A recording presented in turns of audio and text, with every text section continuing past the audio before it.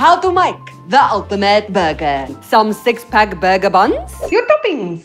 Cheesy slices. Your burger patty mix. Brown onion soup. Breadcrumbs. Hellmann's mayonnaise. Shame, can't get it. And some lovely mince.